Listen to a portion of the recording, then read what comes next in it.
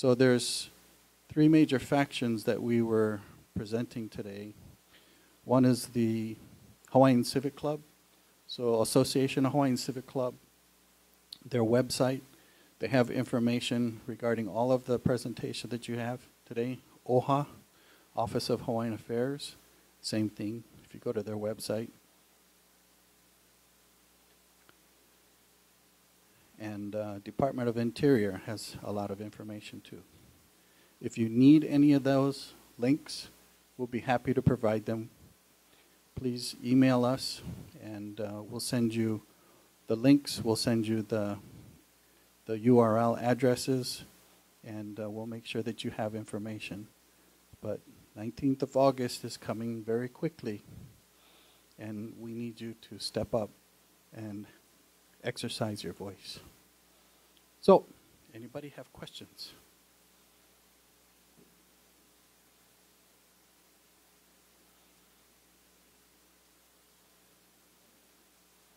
Let's see. Oh, there it is.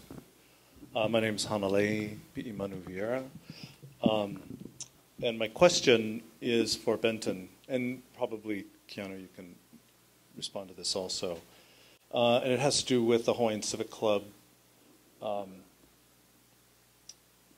You know, your presentation, Benton, was great, but it very much stated what Suli Stroud and everyone else with Hawaiian Civic Club puts out, which is federal recognition, federal recognition, federal recognition. And yet, the Hawaiian Civic Club has also passed a resolution to accept and acknowledge that the 1893 executive agreements are legal and binding. So help me understand how those two can exist at the same time. Everyone else here. Yeah, if others want to chime in, they can. The Association of Hawaiian Civic Club is made up of many clubs. It's made up of councils. Clubs make up councils. Councils make up the association. The association holds yearly conventions where individual clubs submit resolutions on various topics affecting Native Hawaiians. They range, normally they're grouped into those of education, health, rights, economic development, and honorees, kupuna who have passed away. So a variety of resolutions are discussed in convention, debated in committees, and then brought forth to the plenary for final vote. Though those that are voted in the majority are passed by the resolution and sent to various public officials. If it's related to the federal government, they're sent to senators or heads of federal agencies. If they're pertaining to state legislature, they're sent to various heads of committees or senators or representatives. If they're honoring kupuna who have passed away, they're sent to families of those kupuna. So there was at least one, I know, resolution that did recognize the executive agreements. I believe it requested the state legislature to look into this. So that resolution was passed by the convention. It requested the legislature to look into it. And I heard in committee that particular, so our resolution became a bill introduced in the state legislature. That bill was discussed in their committee and it died in committee. So yes, the Association of Hawaiian Civic Club had passed a resolution to look into the question of executive agreements, and legislature took it up. They didn't find anything, and the bill died in committee. That's what I know about that particular resolution. There may be others that the convention passed talking about executive agreements, but I don't know of any others. I do know that there are a number of resolutions that supported hui na awau to get more education out to the community in the 90s, supported the Kaka bill in its various modifications and amendments. And those were also discussed in our committee at convention and passed and voted by majority, passed out a resolution and sent out. And so the support that Suli talks about, I think, is based upon the numbers of resolutions that have passed our convention in the majority that have supported federal recognition, recognizing, one, yes, that we have had resolutions that passed our convention that looked at executive agreements, as well as still today. We have individual clubs who take varying positions on this question that's being offered by the Department of Interior. So that's fine. It's just that the association, as the larger organization, is taking the majority, siding with the majority in recognizing in federal recognition. Okay, actually, I might be able to provide some clarification. I'm a club member of Keali'i Hawaiian Civic Club. The delegate, the president at that time, Dr. Lynette Cruz, introduced that resolution. Now, as a member of the Hawaiian Civic Club, I actually drafted that resolution. I was asked to draft it. Okay, so I know exactly what that resolution is all about, but I wasn't a delegate there. Now, it didn't originally pass out of the committee until it was reworded.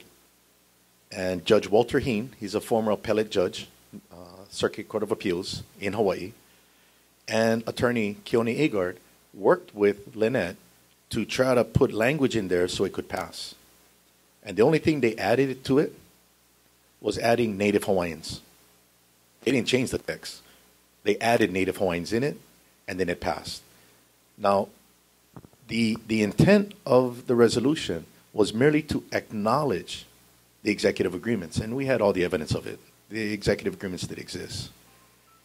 So the resolution was to acknowledge the executive agreements because it happened. It's like acknowledging the Constitution of the United States. Now, when it was taken to Representative Mele Carroll, well, that came out to what is called House Concurrent Resolution 107 in 2011. Representative Mele Carroll requested me to assist her in drafting that legislative resolution.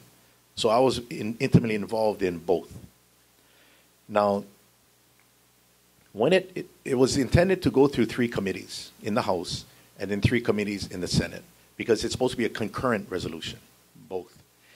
The intent of the legislation was to create an investigative committee to look into the status of the executive agreements and the impact that it has on state of Hawaii legislation. That's what was worded, and they would do this by having almost like subpoena powers to a certain degree to call in people to give testimony, make a report, and submit it to the next legislature. That was the intent. It went to the Hawaiian Affairs Committee. It passed, and testimony was given, and it was actually testimony was given by Sue Lee as president of the Association of Hawaiian Civic Clubs in support of establishing an investigative committee. Then it moved over to the Judicial Committee. I think it was a Judicial Committee. I think it was. And it passed. And then it's supposed to go to the Finance Committee, the final committee in the House before it moves over to the Senate. Keith Agaron, a representative from Maui, played politics with Representative Mele Carroll, who's from Maui as well. And he refused to put it on the agenda. And that's where the game was played. So it basically failed not to pass the Finance Committee. It couldn't even get in the committee because they're playing politics. There was a deliberate move to prevent it from going through. That's what it was.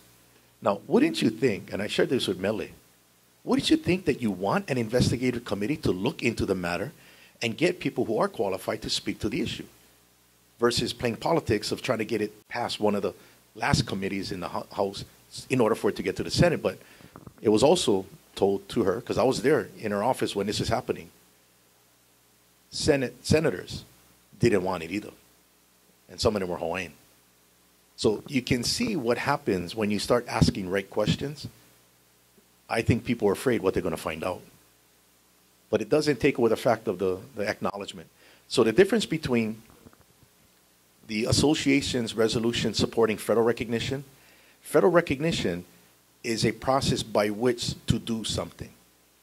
And the reason why so many resolutions were passed to support federal recognition, because one, it didn't work with the Akaka bill. It didn't work with this. It didn't work with that. So they keep supporting federal recognition. There's nothing wrong with that. But when you pass a resolution acknowledging the executive agreement, what you're saying is that exists. You're not saying, let's let's see if it exists. It exists, and Judge Walter Heen was part of that. In fact, Judge Walter Heen, retired, he read my dissertation. He actually attended my dissertation defense. So he knew exactly what was entailed in that, and I was pleasantly surprised to know that he assisted Lynette to add Native Hawaiian. And it was interesting. All you had to do was add Native Hawaiian, then it passes. That's the only change that happened to the resolution. So I just wanted to clarify.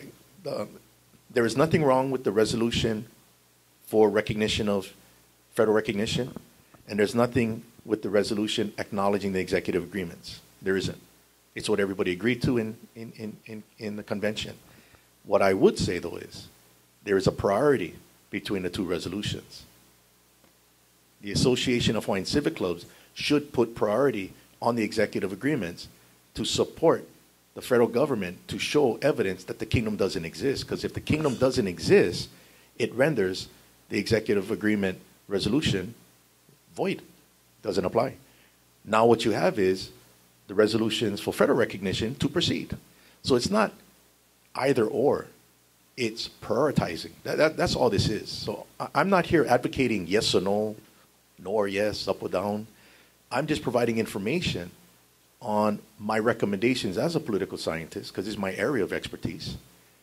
I would recommend that you might want to answer these questions first before answering these questions. You know, and again, it's information. You know, Benton, you said, Benton said you were a biologist. Yeah. See, he's real science. I'm social science. That's true. But you know what we have in common? It's called, I take in political science, as he takes as a scientist, a scientific approach when you look at something. It's called evidence-based. And in order to understand the evidence, meaning it has to be falsifiable. You know, evidence has to be falsifiable. And if you notice, what I'm talking about here is falsifying before promoting. Yeah? So when you falsify, you need to show why it isn't. Now, what's very important is when you look at evidence, or what we call facts, you have to apply the appropriate theoretical framework to understand that. Another way of saying it, you don't explain a football game by using baseball theory. Same facts. But no, that's not a touchdown. No, that's not a home run. You know, and if all you know is baseball, but you're actually watching a football game without knowing it, you're going to get frustrated. See, because what theory does, theory helps explain phenomenon without which you wouldn't be able to explain it. So what we need to learn is football, because this is a football game. But some of us are still using baseball rules in this game. That's why it's very important that he and I, both social science and real science, it's called falsifiable information. Yeah, that's the issue. Yeah? And I think that's what I was trying to share. Yeah? So what Benton shared with the Association of Hawaiian Civic Club, that was based upon information that they had at a particular time. Now what you have is more information, more evidence, so it has to readjust. That's why whenever you come up with your hypothesis, you don't try to prove it. You test it. Because when you prove it, all you're doing is reinforcing the hypothetical, and you start cherry picking. It's called confirmation bias. And then you know how you maintain confirmation bias? By selectively taking things to confirm your own bias. You need to apply communal reinforcement. So everybody can believe the same thing. And you start feeding it. That's very non-scientific. That's why skeptics come out and look at things and, hey, let's see the evidence. So what I'm a proponent of, and these resolutions are indicators that we're starting to ask the right questions, and that's good. Not that we may have all the answers, but at least we're beginning to ask the right questions.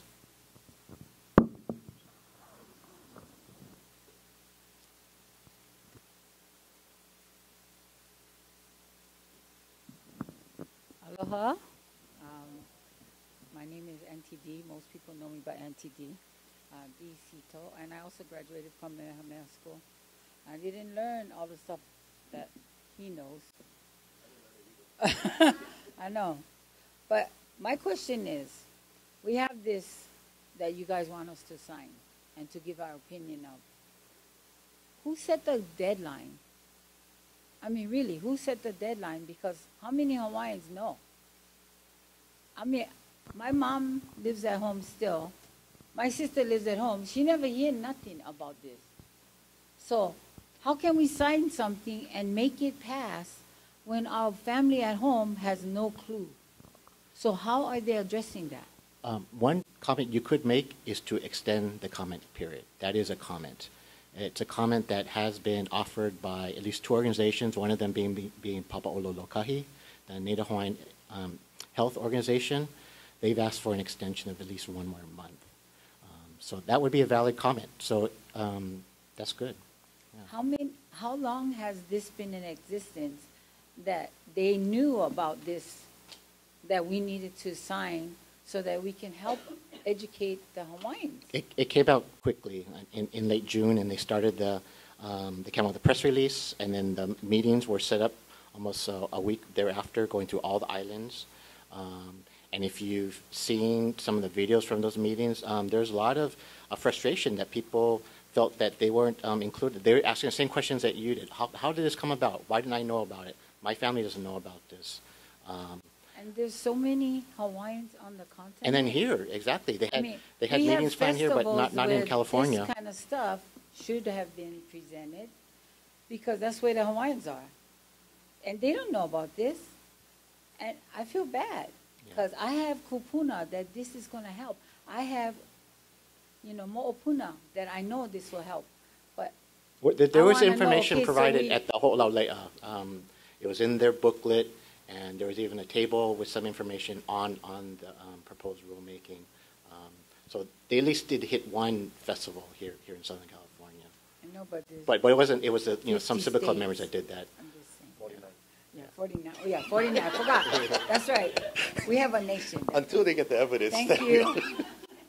Okay, Auntie, to answer the question as well, I'm going to take it back. Okay, so a lot of times, see, I used to be a social worker with Queen Liliuokalani Children's Center, So I'm a kind of a jack of all trades. I fire artillery. I work with Hawaiian men in behavior. I'm a political scientist, and I'm a dad. Now, what we need to do, always keep in mind, is that when you talk about a misunderstanding, we have to back up to get in perspective. That's the key. Whenever you go through problem solving and ho'oponopono, that's what it's all about. It's backing up from the tree to see the forest.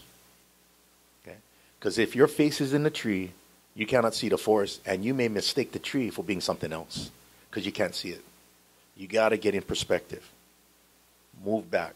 So what I'm going to try to do is move back. Let's not. I need to get you away from this thing called rulemaking. I'm not saying throw it away. Just step back. Take a look at it. Okay, so let me ask these questions. I'm going to see if you guys understood what was presented. Who is running the rulemaking? Department of Interior. And it's a bona fide entity. It's not an occupier because we're in America. If it was in Hawaii, it's the occupier. No, the Department of Interior is legal.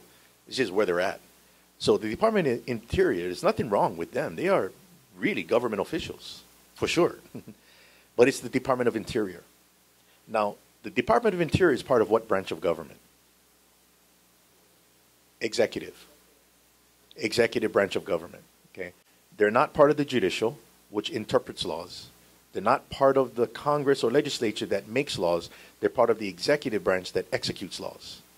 Okay, now in order to execute laws, you have departments that are part of the president's cabinet. Secretary of Homeland Security, Secretary of Defense, Secretary of Interior, Secretary of Department of State. Okay. These are departments who are part of the executive branch. And their job is to enforce law, not to interpret. Of the branches of government,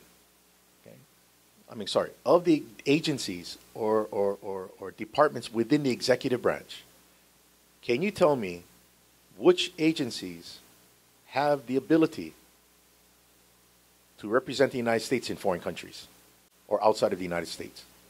State Department is one. That's why Secretary Kerry is going to be on Oahu at East West Center on August 13th. He's dealing with Russia. Okay, so the State Department. Who else? Department of Defense, military. Okay? That's what I came under. Okay? So ambassadors fall under the State Department. Military comes under the Department of Defense. They go abroad. The Interior Department, the Department of Justice, the Department of Interior have no capacity under U.S. law to go outside of U.S. territory. They don't. So let's look at the proposed rule change. The Department of Interior is asking a question. I think before you can answer the question, I think you need to ask the question first. Is Hawaii a part of the United States? No. Can you show me that the Hawaiian Kingdom doesn't exist? Because then I would know it's part of the United States, so I can now talk to the Interior Department. Because Hawaii is separate from the United States, then who should I really be talking to? The Department of State or the Department of Defense? That's how it works. That's basic civics. Civics 101. In poli-sci, we call it poli-sci 130, American politics, intro to American politics. So this whole process is operating on the assumption that the Hawaiian Kingdom was overthrown. And now you have evidence to now have the presumption that the Hawaiian Kingdom still exists. So the burden is on the United States. So you know that letter that you folks have? My recommendation in order to, and it's just following procedures. Ask the Department of Interior, when are they going to provide a formal request to the Office of Legal Counsel, Department of Justice, to show evidence that the Hawaiian Kingdom does not exist under international law and that it is the 50th state of the United States. Because if it is frivolous, then they should have no problem coming up with that opinion. Real quick. Did you know they haven't said anything yet? And it's not just them now. It's the entire history that we have with the United States since 1898. So so the idea of being educated and knowledgeable is not necessarily to know the answers, but to know how to ask the right questions. That's the key. So you're not trying to promote the kingdom exists. It is presumed to exist. I can't change that. Can you please tell me it doesn't exist? So now you become no different than Dr. Kamana Opono Crab asking the right questions. And why Dr. Kamana Opono Crab asked? Risk management. Due diligence. That's all. He didn't pick a side. He didn't say, I'm for the kingdom, I'm against the kingdom. He said, can you show me evidence that the Hawaiian Kingdom doesn't exist? Because for you folks here, in America, you folks are in a foreign country because the Hawaiian Kingdom exists. So that opinion that you're hoping to get through that letter to Esther Keali'i is going to benefit you, because that'll determine whether or not you're an alien living in California or you're an American. Because if you're an alien, then now you got to ask the next question. What laws protect me now? And that's when you get into the Treaty of 1849. Because the Treaty of 1849 protects U.S. nationals living in Hawaii and Hawaiian subjects living in America. It says it. So you see how questions can get you to different places. So it's not like, I want to be an American. Well, don't you think a lot of Mexicans think like that too when they cross the border? I want to be an American. That doesn't make you an American. You have to have evidence that you're an American. And right now the evidence is showing that you may not be. Now your children, though, or grandchildren who were born in America, they're American because that's natural born. But they're also Hawaiian subjects by parentage, so that's dual citizen. Yeah. So this is, again, not an issue of picking and choosing. It's just clarifying. I remember the last time I was here in San Diego with the Association of Hawaiian, the Mainland Council. Auntie, right there. He was like, what? Aliens? We helped the Mexicans and the aliens to become American. And now Auntie found out, I may not even be American. But those are good questions. And there's nothing wrong with that. And there's nothing wrong with living in America. Yeah? Nothing wrong with it. Got to follow the laws. Well, if you live in Hawaii, you got to follow the laws too. The fact that we don't know the laws doesn't excuse you're not following it. But we have an excuse. But see, now you folks don't have an excuse because now you know. Prior to that, you didn't know. But it's a very exciting time to start asking questions and to start communicating with each other. And don't be afraid to talk this language. It's okay. It's okay. More questions, please. Oh, Pelayo. I got a question in regards to setting up this thing here. What's the difference between this and the American Indians thing that the benefits that we as a Hawaiian would get out of this? Comparing the American Indian, compare the situation for the Hawaiian community today. And not only the Hawaiian community, any children half born with American, Vietnamese, Haole, and everything that come in, what percentage of that will they recognize as they're going to be part of this Hawaiian portion? What's the quantum that you guys are going to come up with? That's unknown, and it's going to be up to the Hawaiian community to decide through a convention and a constitution. All this is asking right now is should the Department of Interior change its rules to recognize a government-to-government relationship with Native Hawaiians. It's still going to be up to the Hawaiians to get together, to have a constitutional convention, and come up with a constitution, and send that to the federal government, and saying, this is what our government is based upon, this particular constitution. So those particular questions that you asked about, who can be part of that nation, what type of benefits they're going to receive, those will have to be spelled out in the Constitution, and that's yet to be determined.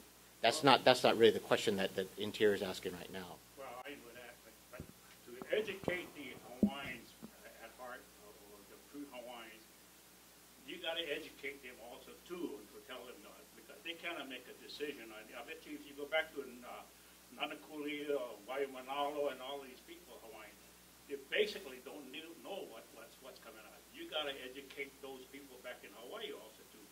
And coming up here right now, we are just as negligent. We don't know too much about what's happening back in the islands.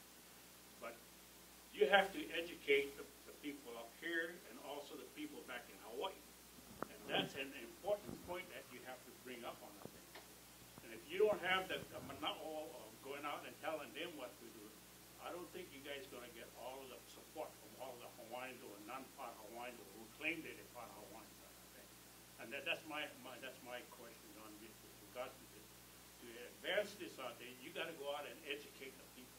I know you guys are doing it right here, but from what I read in the paper, the OHA paper, nothing comes out like this on the thing. So to tell us, but you got to educate the Hawaiian people on the thing to get this thing done. If you want to do right, because I'm 87 years old, 85 years old, and I still don't know today where we come from on the thing. And we've been fighting this all these years. I went to Kamehameha School. I went to San Jose State. I mean, I got my degree and everything, but still yet we haven't moved yet 1 foot ahead of time. That's why I want to say this on the thing, that you guys have to go back again and then push for this thing. Educate that. My generation and the new generation coming up on this. I know you guys try to do that now, but you have to do more than that on things just by doing that. That's my goal. Actually, Uncle, you're absolutely right. It's education. That's key. It's education, not pick a side. So we're dealing with 121 years of lies. You can't fix it in one day. You have to be taught. And a lot of this stuff is what we're doing at the university, which has started already since 2001. I can say 2001, it started. It is permeating out to the people.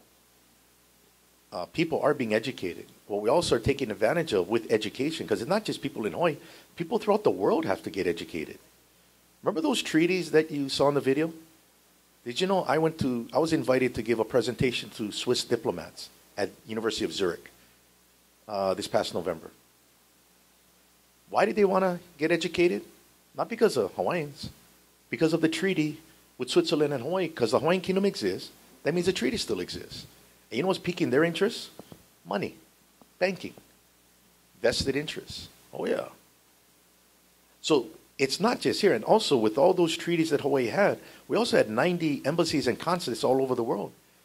Did you know we had an embassy in Belgium? Yeah, so that means there's diplomatic records there. But when you're in Belgium, you speak French. What about the records in French? What about the embassies or the consulates in Sweden? You got to know Swedish language. What about Spain? Gotta know Spanish. So what we're starting to realize is this is huge. We're talking country. We're not talking natives. The natives were the majority of the country, and they're very educated. So when you start to look at our history, it's good to try to understand who our people were. Joseph Navahi. Who is Navahi? Navahi was a Hawaiian statesman from Hilo. Served in the Hawaiian legislature from 1872 to 1892. In 1892, he also served as Minister of Foreign Affairs. He was an attorney. He was a painter. Did you know he was honored by Queen Lili'uokalani in her book?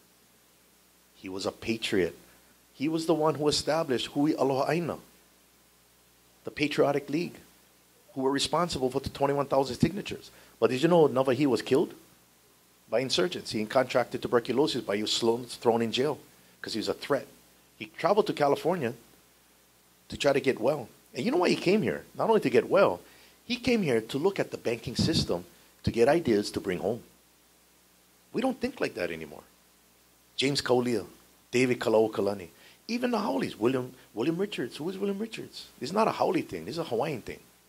So that's part of the education. It's crucial. But what we also have the luxury today, we got social media. That is another a tool for education. We got blogs, we got websites, we got Twitter. You know, when I was in Geneva and I gave that presentation to the Swiss diplomats, and there was also a school for diplomats at Zurich University, so they're training students from Spain, France, and all them. After the presentation, one of the ambassador's wives came up to me and said, "What about the young people? Are you concerned about them?" And I look at her like, "Oh, what are you talking about?" Now imagine, this is their level of diplomacy. That's the highest level with countries representing Switzerland. She goes, "The young people, when they get wind of what actually happened, there's going to be an uprising." And I said, "Oh, you mean like the Arab Spring in Egypt?" And she goes, "Yes." I go, "Little different in Hawaii. We're not that angry." But over there, they got to fight fire with fire because Mubarak, oh, he was doing some bad things. So that's something unique to Egypt. And I said, our people need to be educated. Our young people are being educated at the university, at the high schools, and they're getting it. They're not looking at how do we participate. What's my role in Hawaiian government, not whether or not we are a government. What's my role? Am I going to be an attorney? Am I going to be a business person? What are you going to do for your country? Not what your country can do for you. Sound familiar? Kennedy. So those issues all come into play. But interesting, Hawaii is unique. We're not like the Arab Spring. But the Arab Spring has something that is now being used in Hawaii. It's called Twitter. It's called Facebook. Communication is quick. We just got to make sure the information is correct. Yeah. So if you can present good information, that means somebody can present bad information. So it still goes into the comprehension of the information and not necessarily the reciting of facts. Comprehension. Yeah, because anybody can read something. I can read a law book. Next question, did I comprehend what I read? Little different. That's where you might have some training. So I advocate education. Crucial. Education, education, education. And King Kamehameha III declared that his kingdom is the kingdom of the Palapala. He did. That was the motto. And you know what Palapala meant? Not people. Palapala, reading and writing. Because reading and writing being the foundation of the Hawaiian kingdom is precisely why our people in the 1890s was able to be unified in thought because they had newspapers distributed throughout the islands informing them of things that are happening. Dr. Puakea Nogomeyer, a professor at the University of Hawaii, his doctoral thesis was on the Hawaiian newspapers. You know? And you know what he found? Something unique. The newspapers that were used in the kingdom era was like an internet. Person from Ni'ihau pulls up, gets delivered a paper called Kamakai Nana. Somebody's writing something from Na'alehu, Big Island, about something. Did you know that they would respond, letter to that person, not letter to the editor, letter to that person, they're communicating. This is before the telephone. That's why you can gather 21,000 signatures in such a short period of time from September to December. We can't even get 1,000 today. 21,000, and they knew where they were coming. They were communication. that speaks to literacy. That speaks to comprehension. But it also speaks to our kupuna who knew their kuleana, but also they knew others who had kuleana.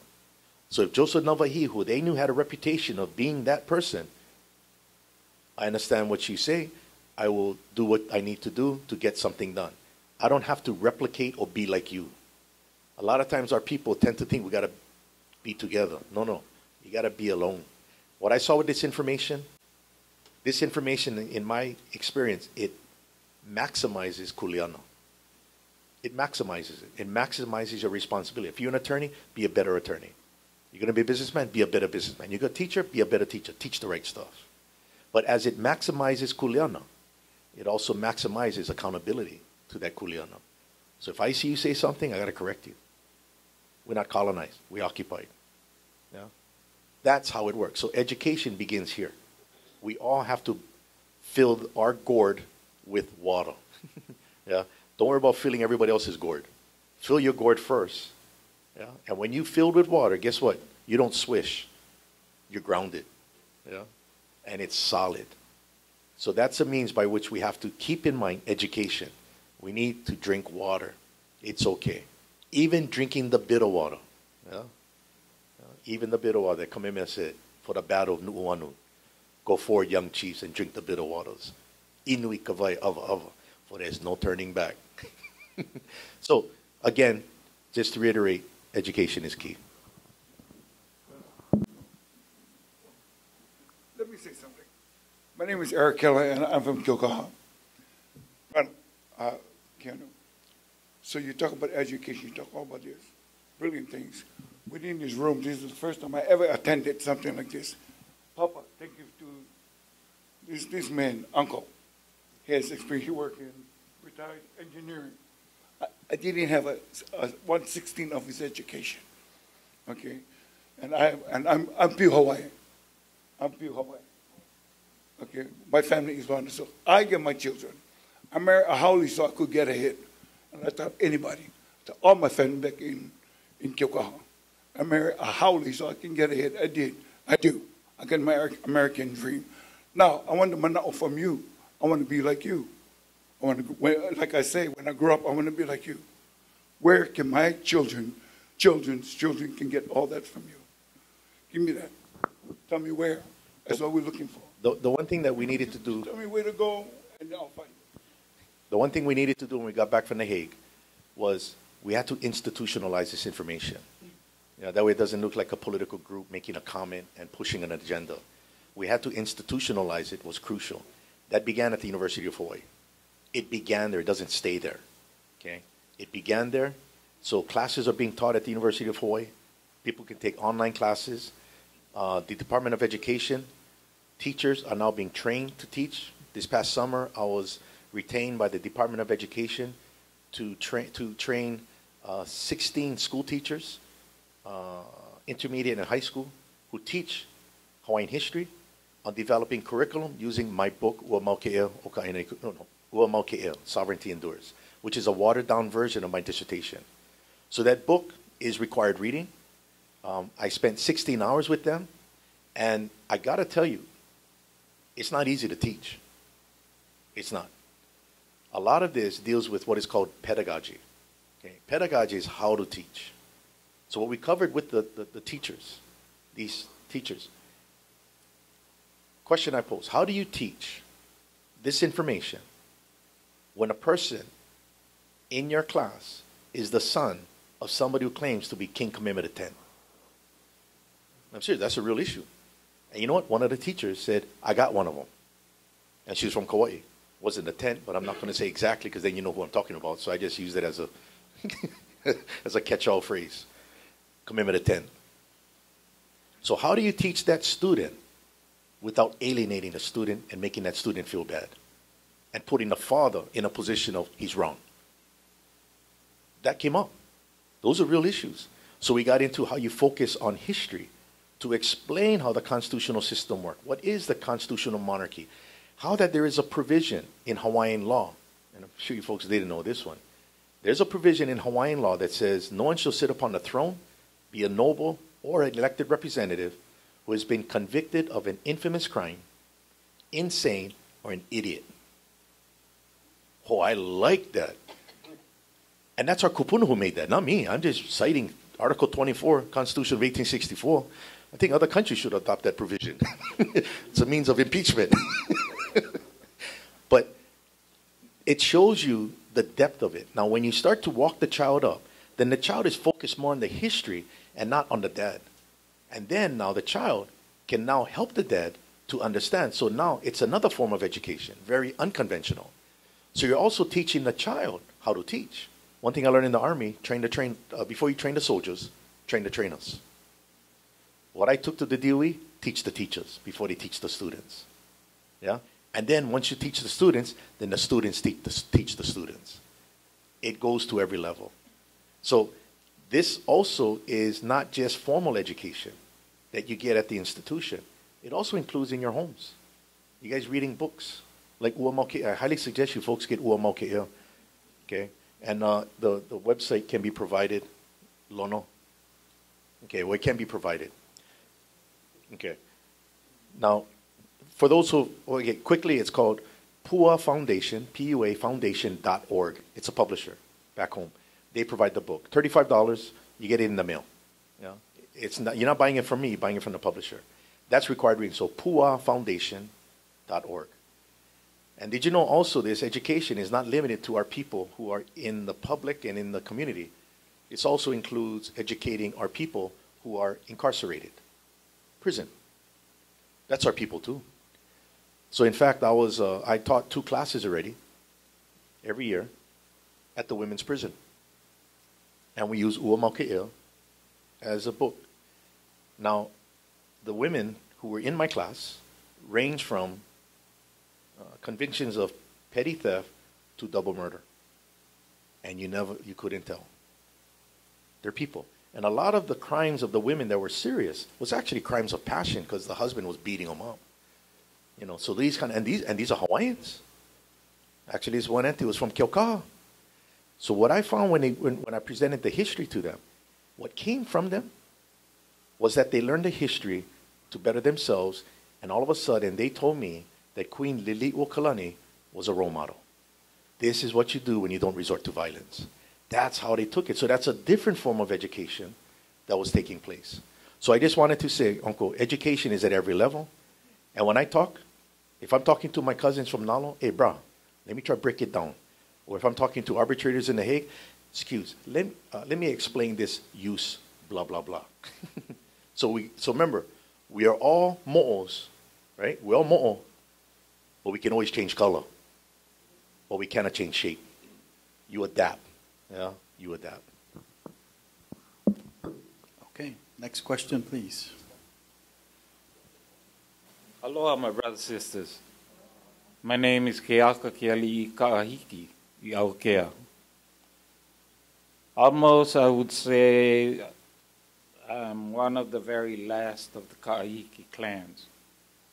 Before, we had clans instead of tribes. I don't understand where you guys coming from that I gotta turn myself into an Indian. Is Geronimo my grandfather? I don't think so.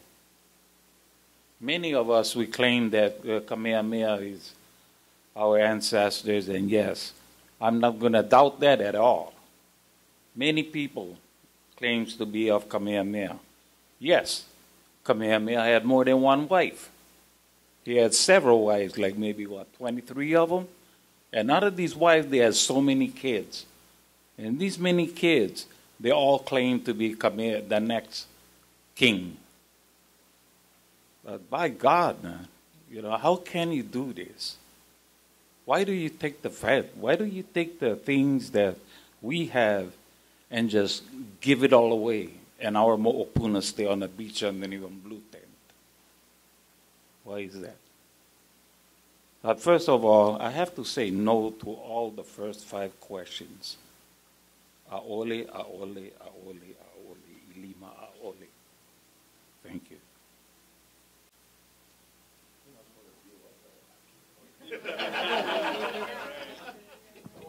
Well, again, I'll just emphasize that the federal government recognizes Native Hawaiians politically through more than 150 policies and laws. They don't recognize a Native Hawaiian government right now. All this is asking, should the Department of Interior have rules to recognize a Native Hawaiian government? But that's still going to be up to the Hawaiian people to one, come together to develop a constitution, and then decide at that time whether they want to give it to the federal government or not. They can still decide to say, you know, we went through this process of electing delegates. We had the majority of the community vote on this constitution, but you know, we don't think this path is the right one. That can be done at a later time. All this is asking right now is the Department of Interior is just asking, should we change our rules to allow that process if you want it? You know, still going to be up to the Hawaiians to decide whether they want to walk through that door or not. We got to keep in mind that the Hawaiian Kingdom government was already established since 1839 as a constitutional system, and it evolved. By 1864, the Hawaiian Kingdom had fully adopted the separation of powers doctrine. It's all in the Constitution. You have courts, you have common law, judge-made laws, you had all these things. So when you speak about creating a government, you have to be sure one doesn't already exist. That's the key.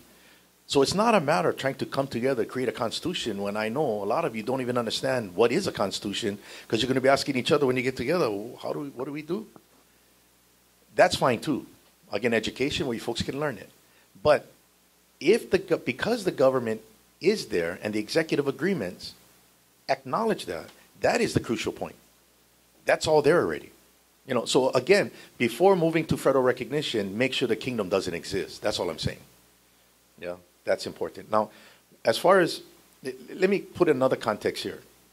I was interviewed on Channel 9 News back home in the morning, sunrise in the morning.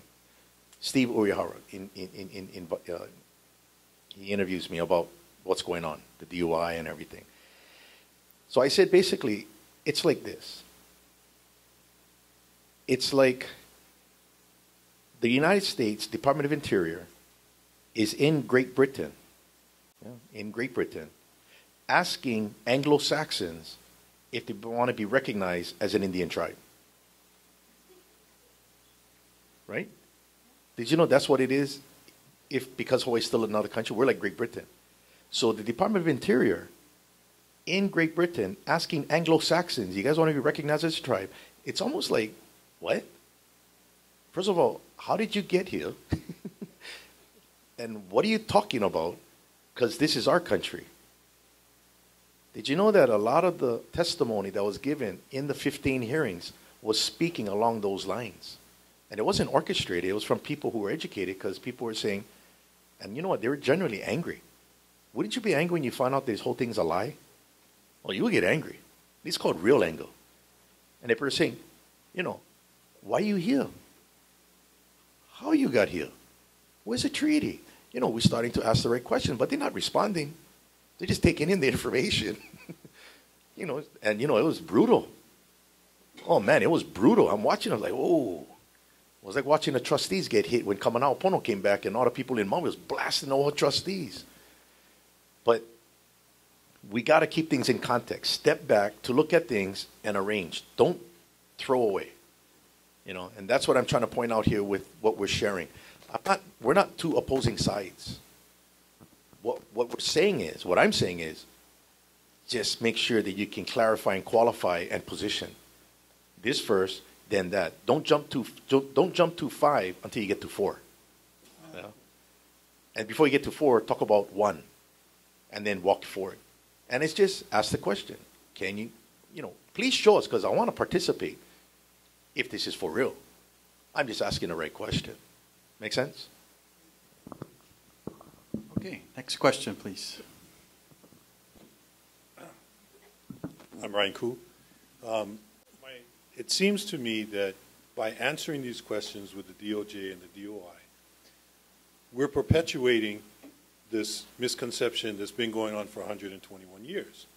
If what you're saying, Dr. Sai, what you're saying is that there still is a Hawaiian kingdom that exists, So for us to participate in this perpetuation by, telling the DOJ, well, we want to have, a nation-to-nation or a government-to-government relationship, then we're just adding on to the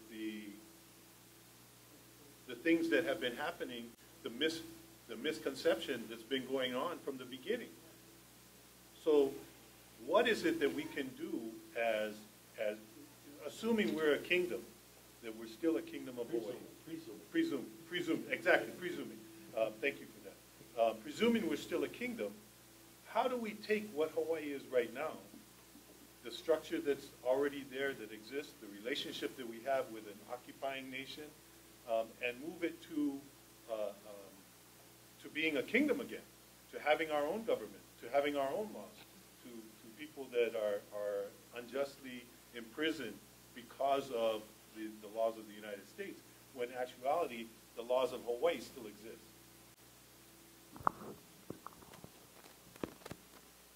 The first question is, and I'm going to just say my personal manao on the DOI question. What I would recommend, just from me, again, I'm not telling you what to do, should the Secretary of the Interior reestablish blah, blah, blah? No.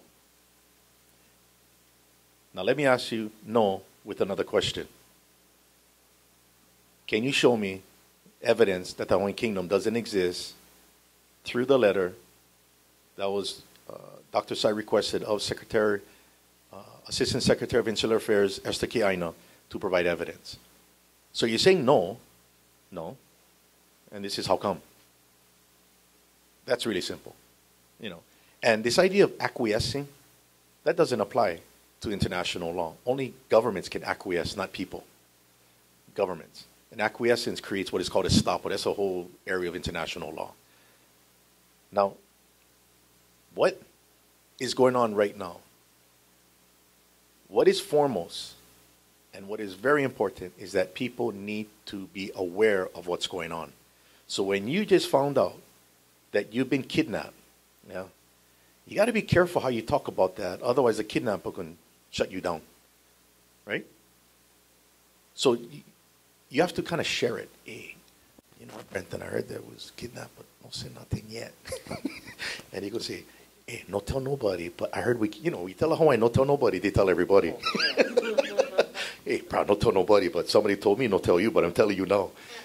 It's called communication. Just say, hey, you know this. Oh, I never know that. That's the beginning of being aware. Then you start to get into the mechanics. Well, how do you then end the kidnapping if it's a criminal situation? Oh, we need a negotiator. We need somebody who knows what they're doing so nobody gets hurt. We need the police negotiator. Now, how do we take that to the next level? What's already happening that you folks don't know. Now, remember, when I say education, it doesn't mean we're all going to wake up one day and it's going to happen. When people get educated, people will do their kuleana. They will. So this is ongoing. There's a lot of things happening on international level, national level, and education. Right now, the Swiss government is already in meetings to determine whether or not they will become a protecting power, the police negotiator. A protecting power is a party to the Geneva Conventions. In particular, Geneva Convention number 4, 1949, that protects civilian populations. That Geneva Convention, every country that signed it is supposed to ensure compliance to it. And one party of the treaty can be approached by someone within the conflict, a government in the conflict, to be a protecting power, to ensure compliance to the law of occupation, and start negotiating, start talking. Switzerland was actually approached to do that recently between Ukraine and Russia. Putin had all the Russian troops on the eastern border. Did you know it was the president of Switzerland that was the negotiator to get Putin to back off the troops? They, at that time, also knew that Hawaii had already had a meeting with the foreign ministry where they recognized and acknowledged diplomatically the Hawaiian Kingdom because they have a treaty. They're not saying, oh, what is the U.S. going to say? No, they got to look at it for themselves. Every country is going to see it for themselves because they all have nationals. So compliance. But you also have to get the word out because, you know, we're not in a position to make like we dantaran. No? You guys know dantaran, right? You guys know where dantaran came from? That's a local term, huh? Brother, no play dantaran. That's not dinandawan. You know, dantaran. No, yeah, the blood, huh? Filipino dish. Tinaguan, sorry. You know, so no play tinaguan, no? Tantaran. Come on, you guys got to know where that came from. That's one local slang. It's not Filipino.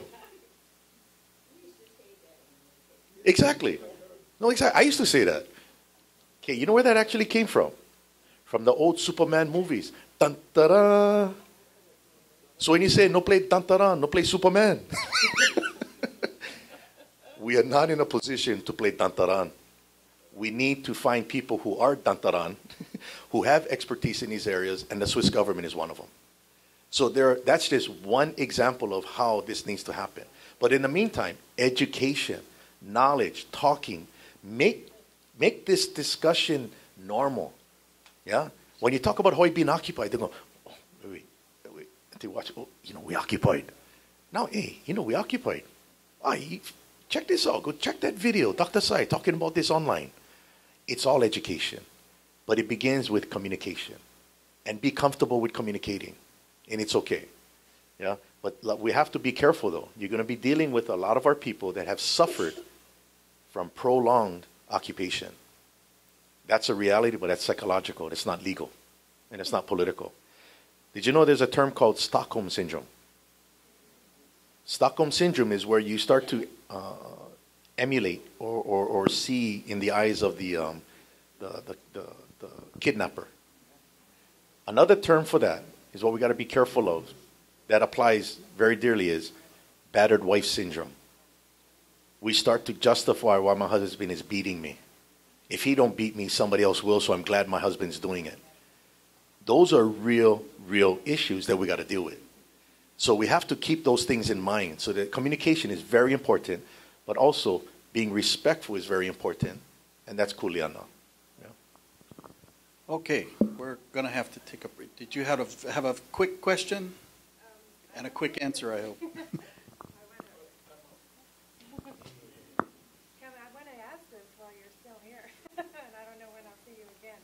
I'm American. I thought I was moving to the 50th state. Now it's a real wake-up. Big Island. The discrimination was horrific. I feel confused as an American. First off, hardly anybody knows about this out here at all. And then secondly, it's like, to me, it's just like, why are the assets being threatened?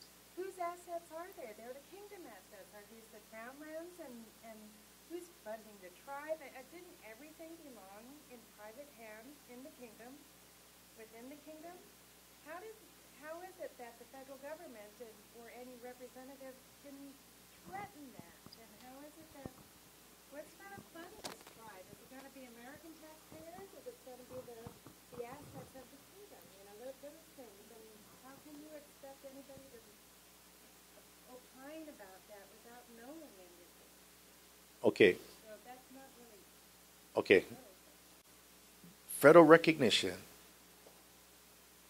has the intent to protect assets. It does. Okay, because Doe versus Kamehameha,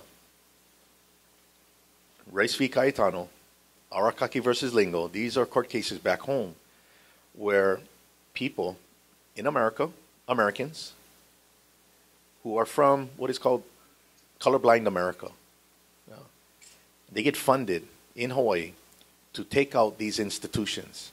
And they say that Hawaiian Homes, OHA, is a direct violation of the 14th Amendment because this governing entity is race-based.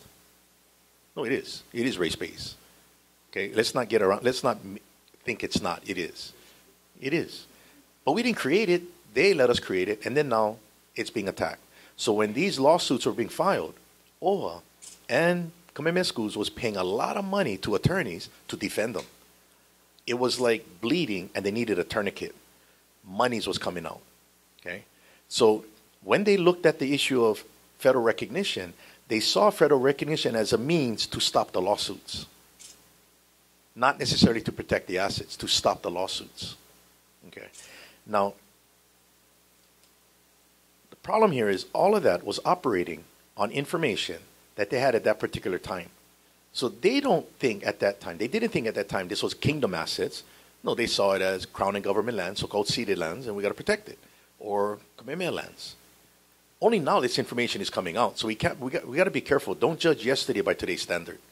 We have to keep things in context as things evolve. Now the question then is to prevent lawsuits. Well, under the law of occupation, you can actually present arguments, and it's already happening in the courts in Hawaii with attorneys who are educated on this. They can shut down the court because what they can do as a defendant, let's say I'm being sued, I'm Kamehameha Schools, I'm being sued because it's race-based, equal protection clause, violating the equal protection clause. They take me to court. I'm Kamehameha Schools. I'm a defendant. Did you know that under the rules of court, you have a right to make a motion to say that this court does not have subject matter jurisdiction? It's called a Rule 12b1, Hawaii Rules of Civil Procedure or Federal Rules of Civil Procedure, which means you present the evidence to show why this court doesn't exist because there's no treaty. And the burden then shifts upon the plaintiff's attorney. He has to prove the Hawaiian Kingdom was extinguished. He's got to show the treaty, which they cannot. What you just done right there is that's a means to shut down the court. So if this whole issue is really about not being sued, there are ways to do it if you apply this theory. So you still can address the concerns that we have. But now you're doing it using football rules because now you realize it's a football game. That's what's happening here is a collision of information because now you're having people, I would have to say, they are deliberately misinforming. Because I know they know. I know they know. They are deliberately misinforming. Bottom line, let's not get into tit for tat. Get the federal government, Department of Justice, for everybody's sake, to provide a legal opinion that the Hawaiian Kingdom no longer exists under international law. That's simple. Let's not get into can they do this, should they do this, are we American Indians, are we not American? Just hit that point. And whenever you have a ihe, ihe is the spear. You got the tip of the spear. Let's talk about the tip, not the shaft. Yeah. Let's talk about the tip and sharpen that tip. So when that thing pukas, it pukas so quick you don't even feel it. That's being articulate. That is speaking with legal sophistication. That is knowing that our people have been misled for 121 years. Let's not get into the blame game. Let's just get to the answer. Let's not say, oh, he said, you said, I said, we all said. It's irrelevant. This is water. Show me it's not. Because if it's water and you can't show me it's Coca-Cola, then I'm going to use it. But I'm not going to sit here waiting for you to tell me it's not water. No, it is presumed to be water. And I'm drinking while you're telling me it's not. But I'm saying this thing tastes like water. It doesn't taste like Coca-Cola. We have to be focused. My recommendation, before you move to federal recognition, ensure that the Department of Interior files a formal request with the Office of Legal Counsel, just as stated in that letter, get the opinion. And that is not picking a side, that's just asking for information. What's wrong with that? You guys afraid of what they're going to say? Let them say it. And if Hawaii is the 50th state, because this is all ridiculous, come on. Then it should be real quick then. They should give it to you in one day with all the evidence, right? We're starting to ask the right questions. This doesn't mean you have the answers, but I can tell you, the Office of Legal Counsel of the Department of Justice is the authority to answer the question. Dr. Kamanao Pono Crab was actually told by the State Department, who he was in communication with in Washington, D.C., that he said the Office of Legal Counsel, they can make an opinion showing that the Hawaiian Kingdom doesn't exist. And they told him, yes, they are capable of doing that. Okay, at least we're finding out which door to walk through. That's the key. Does that make sense? It's just prioritizing, not canceling out. Because it does, ho'omanavanui. Did you know ho'omanavanui doesn't mean to be patient? Literally. Ho'o is to do something. Manavanui, manava is time, nui is a lot. Ho'omanavanui is spinning your wheels. That's what ho'omanavanui means. So by spinning your wheels, the counter is be patient. But it doesn't mean sit down and don't do nothing. The counter of ho'omanavanui is don't waste your time on something because then you're going to be tired when you really got to do the work. That's ho'omanavanui. So this is a form of ho'omanawanui. Stop wasting breath on all these things. Who said, you said, I said, we all said. Hey, just ask. Let's all get them to ask the question so we can get the answer. So we don't ho'omanawanui. Okay, Dr. Sai, I'm going to have to consider that your closing remark. Benton, would you like to say something to close? No, I think I pretty much said before. It is closing on August 19th. This proposed rulemaking, again, Department of Interior is just asking, should we change our rules, sort of opening a door for us to recognize the Native Hawaiian government. We recognize other governments from other indigenous cultures in the United States, but not with the Native Hawaiians. Should we change our rules to allow that? Yes or no? And then if yes, they ask some other questions, how that should be done, how they should recognize it. It's still going to be up to the Hawaiian community to meet, to come together, to discuss what type of government they want that's going to give them the best benefit. Mahalo. Okay, our next presenter is here. Let's take a 10-minute break and give her an opportunity to set up. And please keep asking questions.